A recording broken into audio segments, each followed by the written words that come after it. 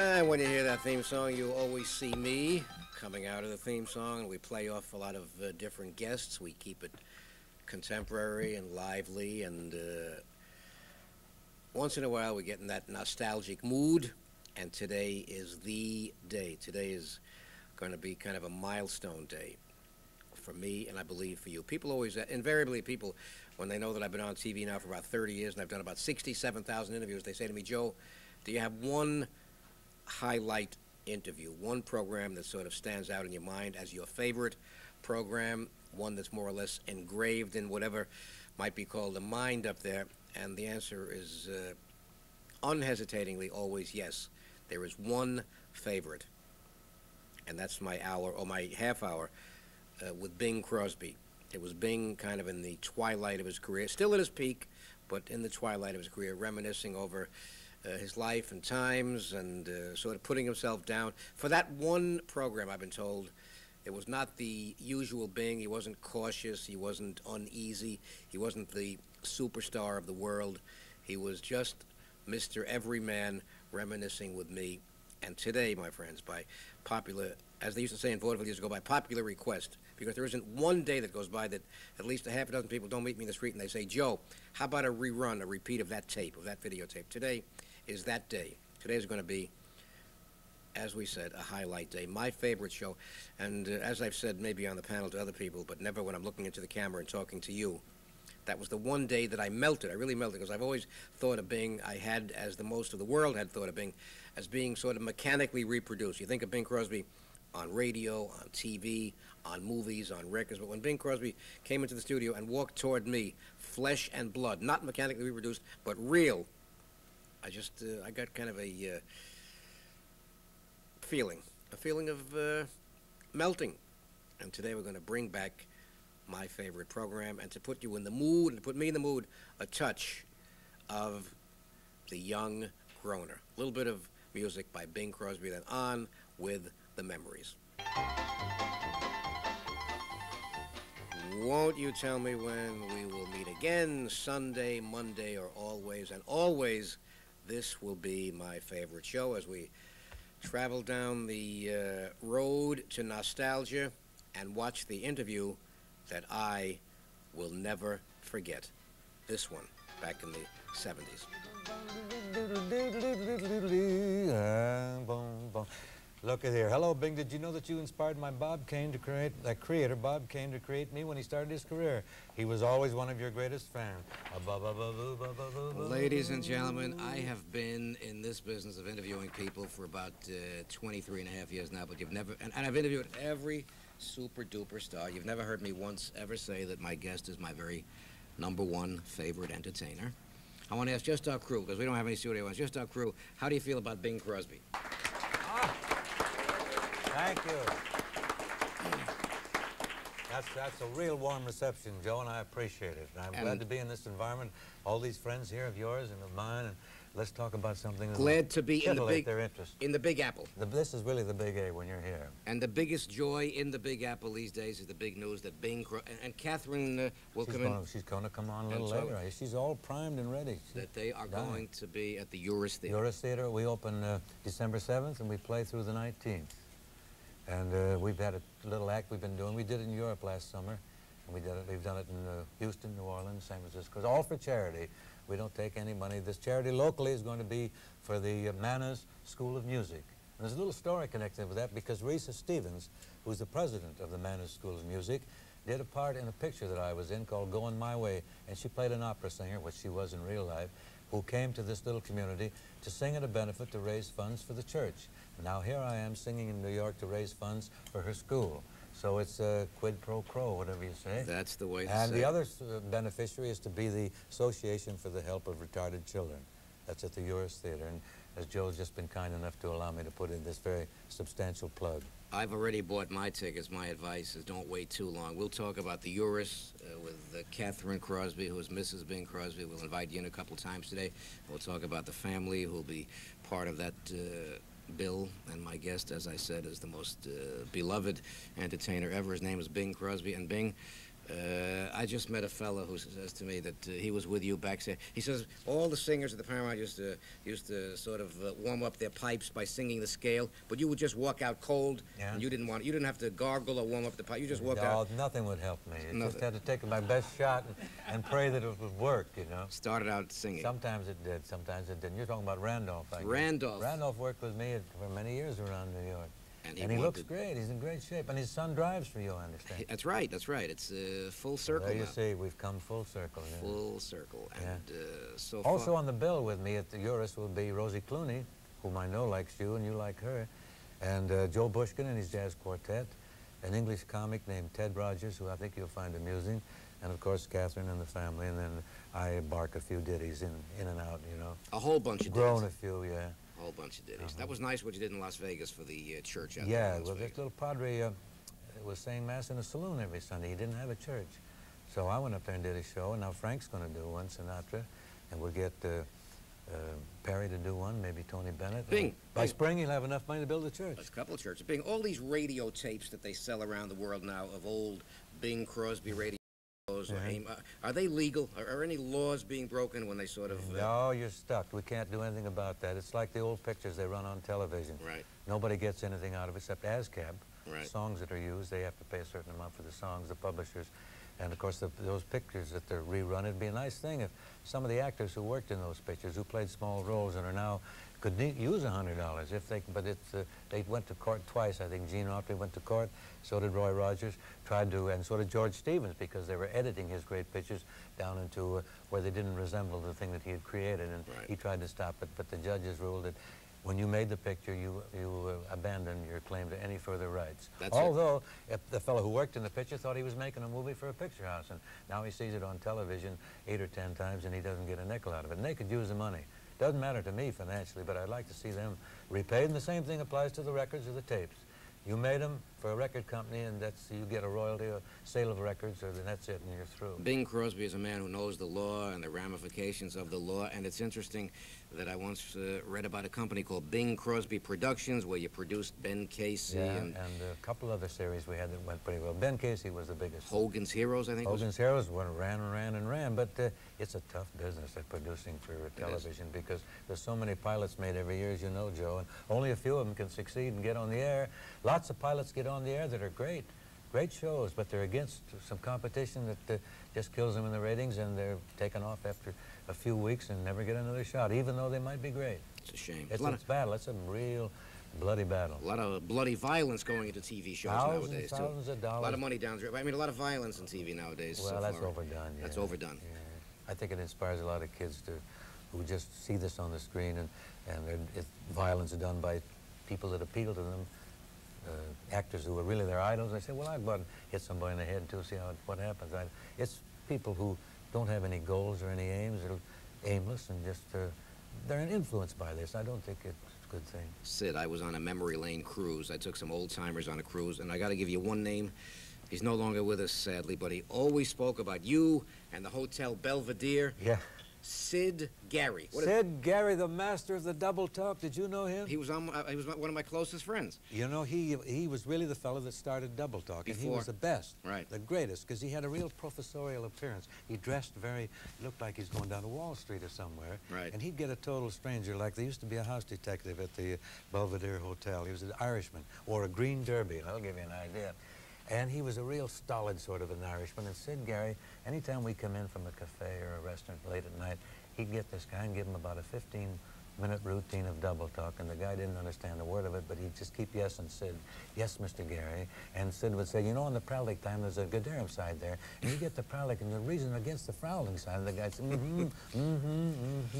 And Sid was a great singer. Did you know that? He was a good singer. He had his big voice, big, strong. He'd do the Road to Mandalay and those big, epic kind of songs. He was a baritone. Brother, Spare Me a Dime. Right. Did you ever hear him sing that? Sure. Bing, there was once a battle of the baritones on the radio. You opposite Russ Columbo. Yeah.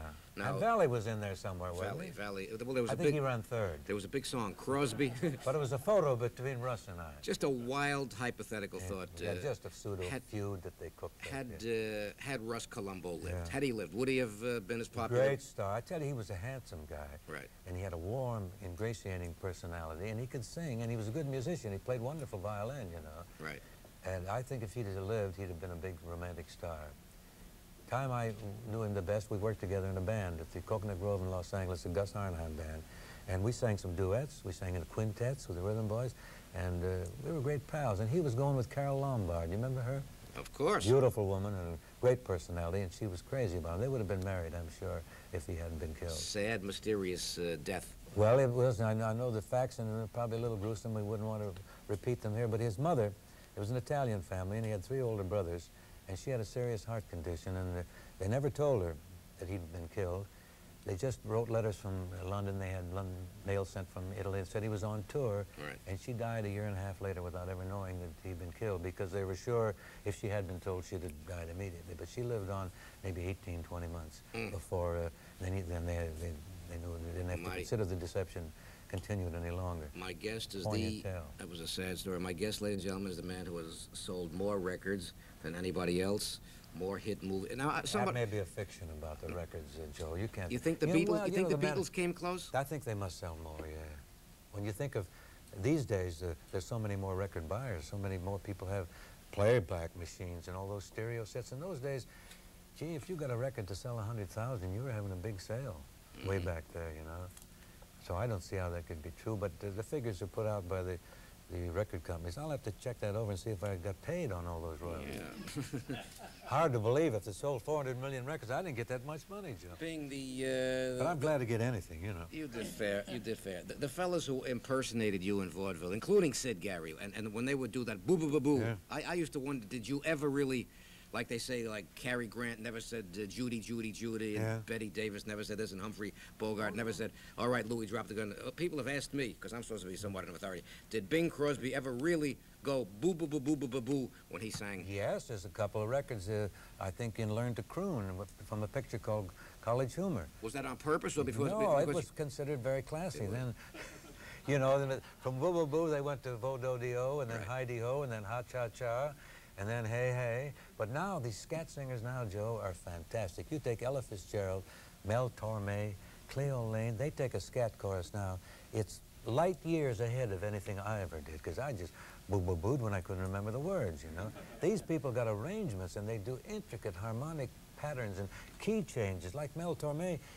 He's like a whole orchestra, the things he can do. Have you ever had him on the show? About 40 times. He's great. Mel is great. He's great. I think he's one of the best nightclub entertainers I've ever seen. He does a great act.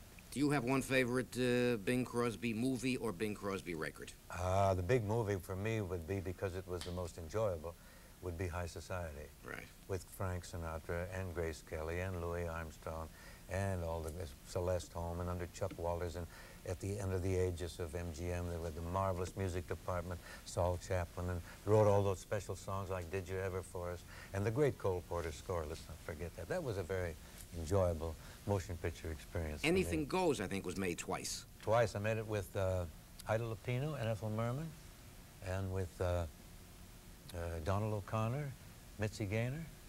Was it Mitzi Gaynor? Yeah, Mitzi Gaynor. You've got and, phenomenal recall. and the ballet dancer from France, Jean Mayer. I was reading in the book about movies where they said that your first attempt at serious dramatics was in The Country Girl, but Going My Way and The Bells of St. Mary's was, even though it was schmaltzy, that was... Well, it was just Bing Crosby with his collar turned around Right, backwards. There right. was no acting in that. No. Really, he was a pleasant guy, sang some nice songs. But in Country Girl, they really challenged me, and I had a great director, and he guided me intelligently, and it came off rather well. Were you eager to work with Grace Kelly at that time? Yes, because she's, you know, she's a good-looking girl and lot of talent. I knew her father very well, Jack Kelly. Right. And, of course, her uncle, the Virginia judge. Did you ever know him? The Walter C. Kelly. Walter C. Sure. Kelly? I didn't know him, but I read Well, about he him. was a great guy. He belonged to Lakeside Golf Club in his declining years, and we used to play cards together and checkers. Very funny man.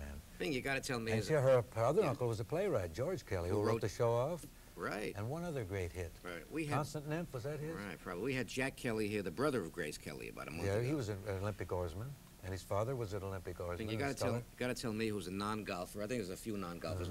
What's the reward? What's the relaxation? What's the what makes a person different on the golf course from? Well, if you take the game seriously, Joe, you want to play well. Right. And the only way you can play well is concentrate completely on what you're doing. And if you've gotten far enough along in the game, so let's say you're a 6'8" handicap, you want to try and break 80, and you're bending all your energies and all your thoughts, and all your concentration is directed in toward that goal. And so you can't really be bothered or obsessed with anything that business, family problems, social problems, or anything else. You're concentrating on hitting the proper shot at the proper time. And when you get through 18 holes, you're never tired. Never. You're never tired. You're completely relaxed.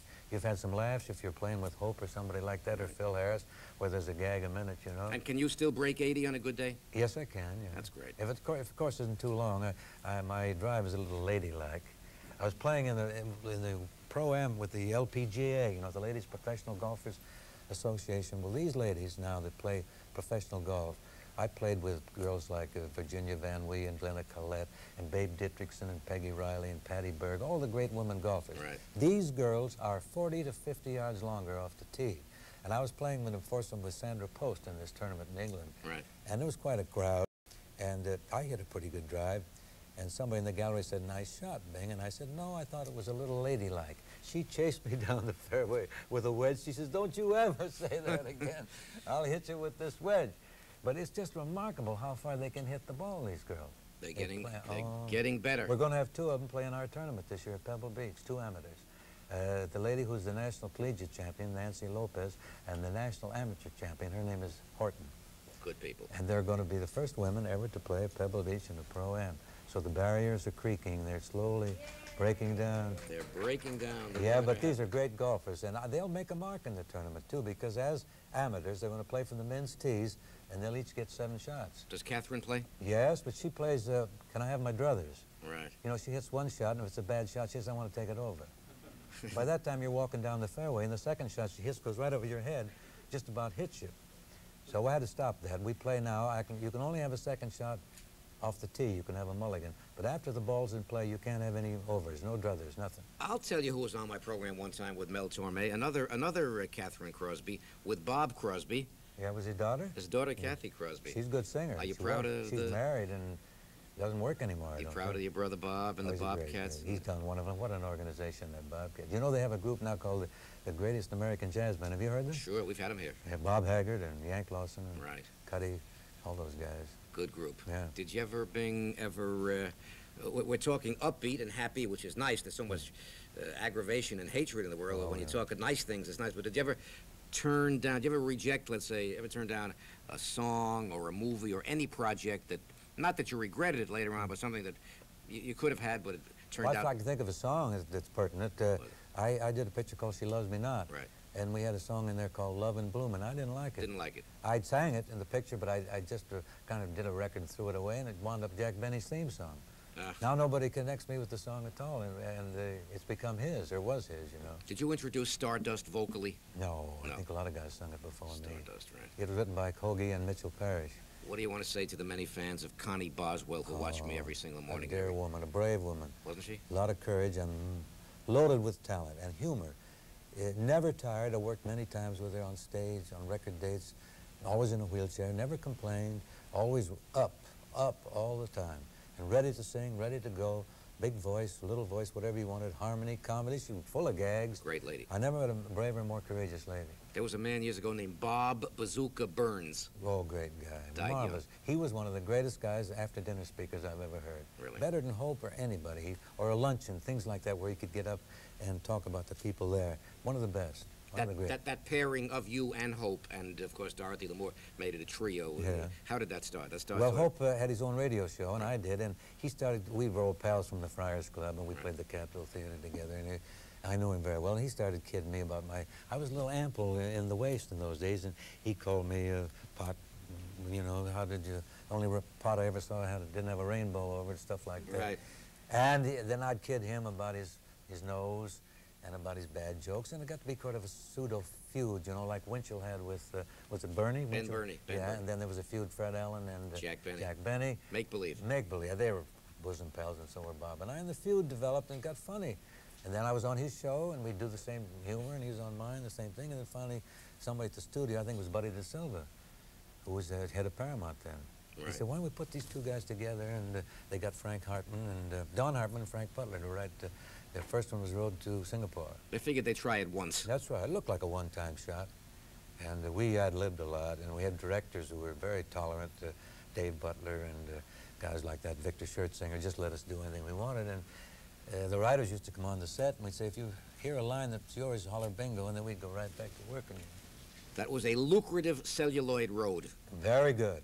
I think we made 7 or 8 of them. Could there be a road to yesteryear or a road to What we're nostalgia? talking about, one road to tomorrow, but you know, Joe, 2 old gaffers like us, we can't chase the chicks anymore. No, too old. We can't have a rivalry over the leading lady. I mean, the Nobody chicks are believe too- it. You're too young. And the chicks would get away. We wouldn't be able to catch them anyhow. Road to the bank. Road to Tomorrow, it's called, and they had a treatment, and Hope sent it back to the writer, said, if you can invest this with some lunacy, like Marty Feldman, Mel Brooks, Right. Monty Python's Flying, those kind of things, he said, we'll take a shot at it, and that's what's happening now.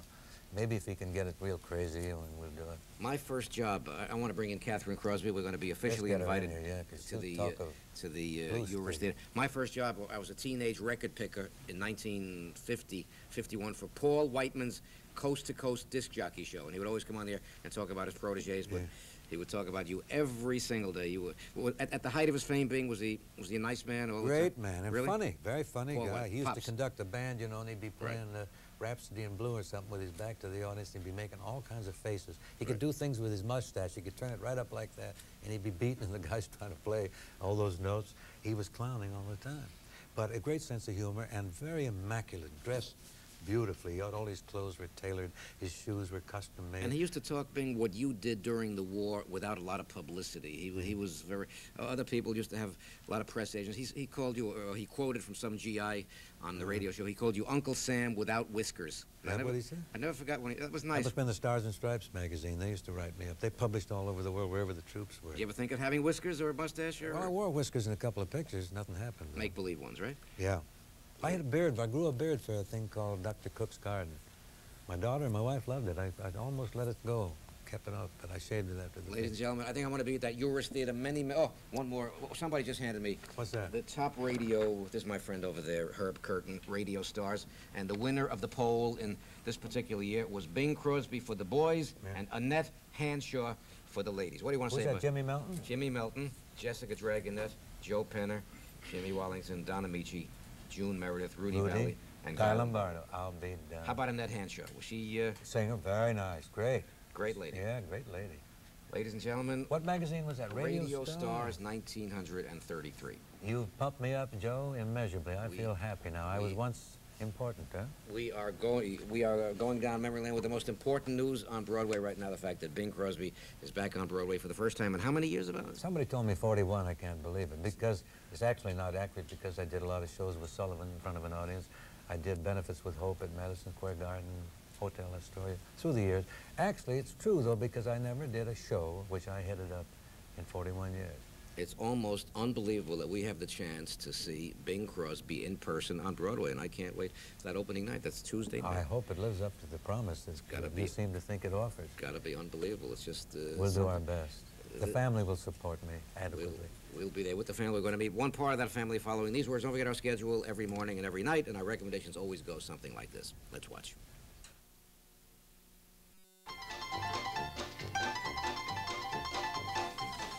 Is that Kitten on the keys? That's 12th Street Rag, I 12th think it is. Street Rag. 12th Street Rag, which goes a long time down memory lane. Before I bring in Kathryn Crosby officially, I've been asked, even though it's been asked a million times, everybody wants me to ask again, even though you've probably told the story, how did Harry Lillis become Bing? Because I've heard 3 versions. Oh, I'll give you the authentic version. I was a kid about 3 or 4 years old, and there was a comic strip current then called the Bingville Bugle.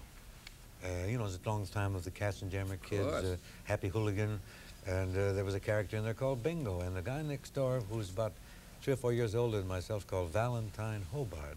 Sounds like a riverboat gambler. He called me Bingo, and then they dropped the O, and it was Bing.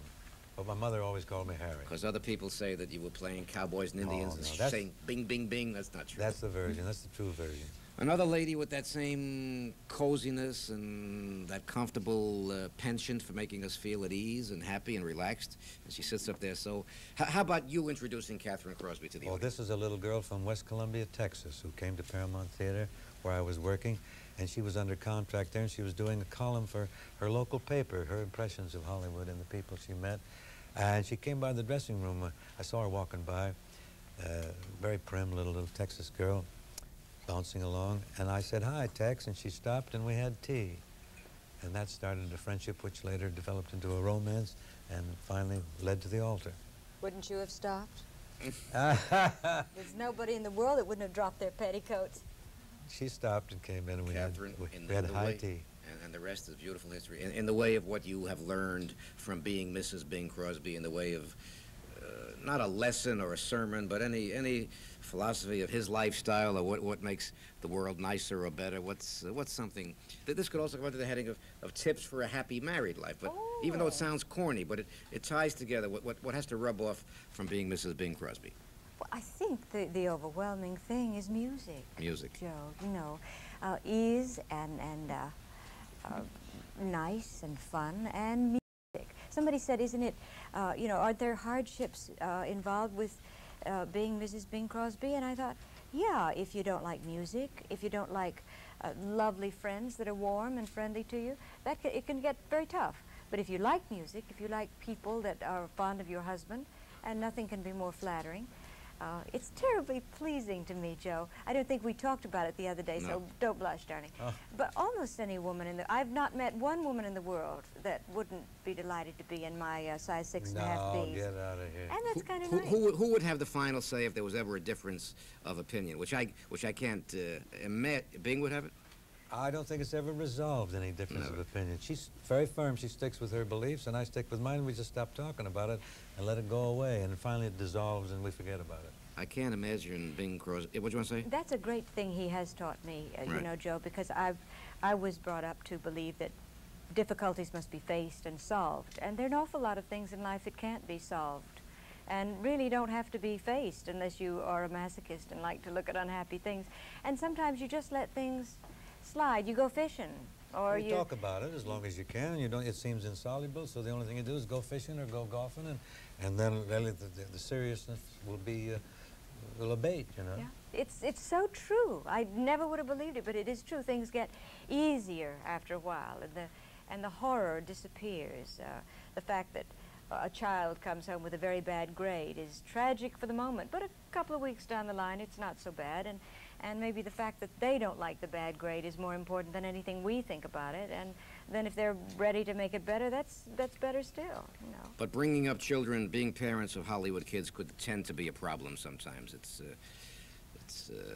I suppose anybody having children nowadays is faced with problems. But what I did and what Bing did, fortunately, we both had mothers that were pretty much alike. You just try to remember, what did Mother do in times of crisis? And you usually hit or hug or one of those things. Kathryn, I want to ask you a question. Now, how could Bing Crosby be so modest? I want to ask you, would you help me read something to the audience? Sure. I've got the inside. Somebody asked Bing Crosby the secret of his great success. Just a paragraph where it says, every man, and you got to tell me, Bing, if you really ever said that to the newspaper man. Every man who sees one of my movies, or who listens to my records, or who hears me on the radio believes firmly that he sings as well as I do, especially when he's in the bathroom shower. It's no trick for him to believe this because I have none of the mannerisms of a trained singer, and I have very little voice. Now, Bing, you really said that once? I did. I still think it's true. I think if I have any appeal, that's the reason for it. Did you have any side? I don't put on any side, and because I don't think I have any right to put on any side or to be pompous. I don't think I'm that good, and I think a lot of fellas sing great. I've heard them around parties and stuff. Did you? Oh, by the way, there's one fella, I got to give you his album later on today. He's your #1 fan after me. Steve Mason, who puts out these albums of Crosby. Let's see what he sings. Ramona, I hear the mission bells above. Continue. I could tell the world how to smile. I could be all if I had you. Call me darling, call me darling, call me darling. You came to me from out of nowhere. When April showers, when bing bing dee da da. First you put your 2 knees close up tight, and then you wiggle to the left, and then you wiggle to the right. Where the blue of the night meets the gold of the day. Oh, how did this get in here? A good man is hard to find. Yeah. A good man is hard to find. You often get the other kind. And just when you think that your man is great, you find that he's a think, and then you haul your freight. You made that up. I threw in that line, yeah. Find that he's a think, one and then more you haul your chance freight. to prove it's you alone that I care for. It was a lucky April shower. It was the most convenient door. I found $1 million baby in a 5 and 10 cent store. Now this is Russ's song. I can't believe it. Now you call it madness, and I call it love. I don't remember the first part of it. Then this was Alice Faye's great song. I don't know why I love you like I do. I don't know why, but I do. Great song. This I'm I gonna cannot. put some of those back in the medley. This I can't believe. I want to ask my crew how do they feel about this homemade Bing Crosby medley. What about that? How did you call it madness start? I can't forget the night you. I can't. Down, down, down, down, down, down. And now you call it madness. I call it madness. And you call it love, or vice versa. Yeah. I've been reading in the latest magazine. Oh, that's Gallagher and Sheen. You Johnny made that. Mercer. No, Sweet George Brown. You- Second chorus, you go. I know all your songs. Give me, what's that thing? Walk in behind. Walk in behind. What, Bing? Bing Crosby fan number one after me. That'll make you sound just like me if you got a sore throat, because I always had a sore throat. Here. Let me hear you sing I Surrender, Dear.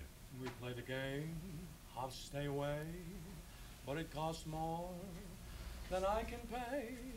Without you, I can't make my way. I surrender, dear. Let's hear it for Steve Mason. One time for Steve Mason. Can you travel? What? Can you travel? Travel, I'll travel. We'll do a double. You got to do it. I'll You got to call do you. it. Yeah, hey, Bing, listen, I want to say something. I put out a record, Yeah. tribute to your 50 years in show business, Yeah. and I'm donating the profits to cancer research. Good. And I'm getting write-ups with your picture of me and all the papers. We He's took a good picture man. This afternoon, didn't we? Right. I want to take a We'll picture with take you one alone. later. We'll Yeah, take it. stand by. He's a good man. There's a fellow who was really dedicated. He's got it, yeah. He's got it made. He's fabulous. You know, just for a publicity gag, one time, I think it was about 1932, they had me enter a Bing Crosby sing-alike contest.